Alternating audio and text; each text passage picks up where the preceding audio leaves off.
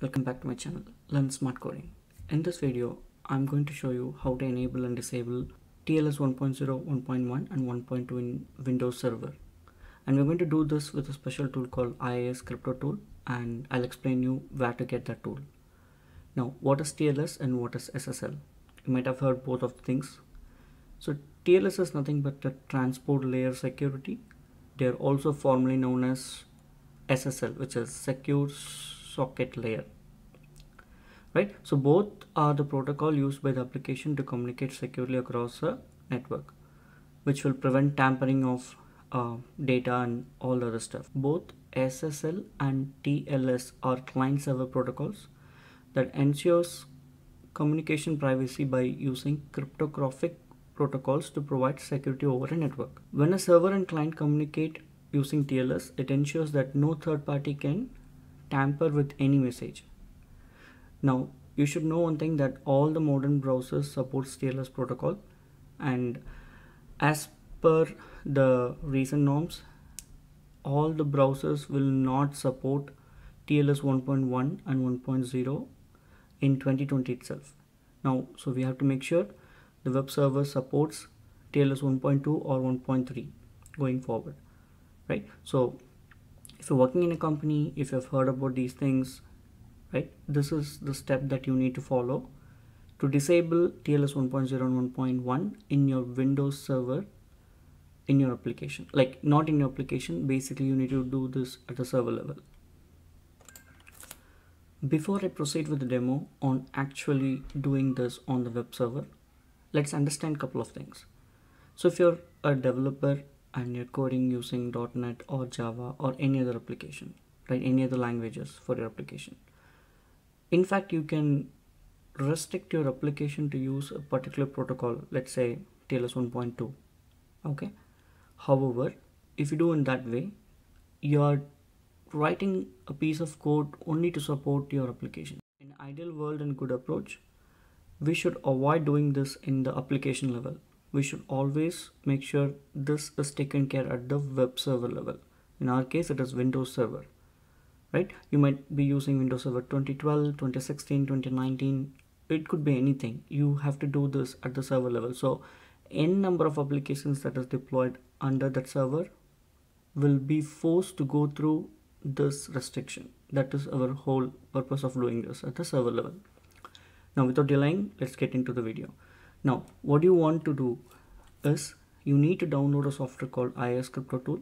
The IISCrypto tool can be found at narttuck.com. This is the company which has created this. So if you go to this website and go to the downloads, you should be able to download the graphical user interface exe file. Now I have downloaded this in my local. I'm going to explain you how to do this in the web server. In order for me to do this demo, I have my own VM created in Azure portal. I'm going to open that VM and let's do this together. Here is my VM. So this VM is 2016 Windows Server.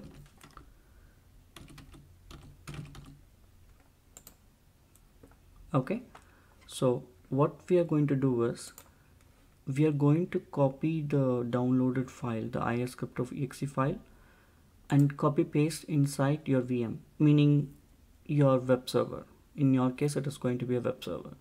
So once I do this and then I execute this, it's going to display the current configuration of this Windows server. Okay, so what it is basically doing is it is going and reading the registry key for each and every details of like cipher, hashes, server protocols and everything that is by default which is existing in this Windows server. It is going to read every single thing and it is going to display you. So right now, if I have my application deployed under this web server, it is going to support TLS 1.0, 1.1, 1.2. Our intention is to disable these two, 1.1 and 1.0, right? So the easy way of doing this is, if you go to these templates, you have a couple of templates here like basic, practice, server defaults, PCI 3, strict, and more protocols, right? So if you choose PCI 3.2, it clearly explains you this template is used to make your server PCI 3.2 compliant, right? It will disable TLS 1.0 and 1.1, and it's just warning that it's going to break a couple of websites which uses only those two protocols. Okay, and so let's see how this works. So if you choose this and go to S channel, you see a lot of things got enabled and the TLS 1.0 and 1.1 got unchecked, which means this will never support 1.0 and 1.1. All what you need to do is just come here to the bottom right side, click on this reboot, and you apply this. It's going to apply and it's going to reboot. Once it reboots, I will show you how it will look. Here you go. My virtual machine is now rebooted. Let's go and click the same tool and see how this configuration looks. Now if you look at this, it has applied the registry things on all those things, like whatever we have selected, and now it is clear that it will not support 1.0 and 1.1. That's it, guys. As simple as that.